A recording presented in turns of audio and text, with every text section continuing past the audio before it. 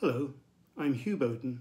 I teach ancient history at King's College London, and I'm delighted to be taking part in Actors of Dionysus Daily Dose Ancient History Week. I'm going to read the words of the Delphic Oracle given to the Athenians at the time of Xerxes' invasion of Greece, as recorded in Herodotus' Histories. The translation is by George Campbell Macaulay. Wretches, why tarry thus? Nay, flee from your houses and city. Flee to the ends of the earth from the circle embattled of Athens. Body and head are alike, nor one is stable nor other.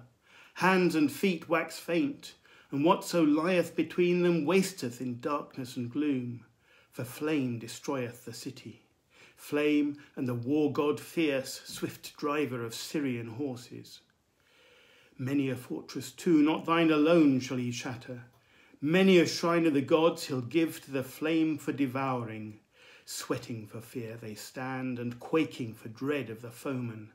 Running with gore are their roofs, foreseeing the stress of their sorrows. Wherefore I bid you be gone. Have courage to lighten your evil. Vainly doth Pallas strive to appease great Zeus of Olympus. Words of entreaty are vain, and cunning counsels of wisdom.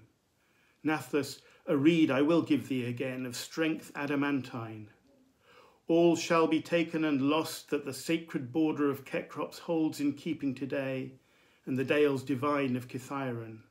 Yet shall a wood-built wall by Zeus all-seeing be granted unto the Trito-born, a stronghold for thee and thy children.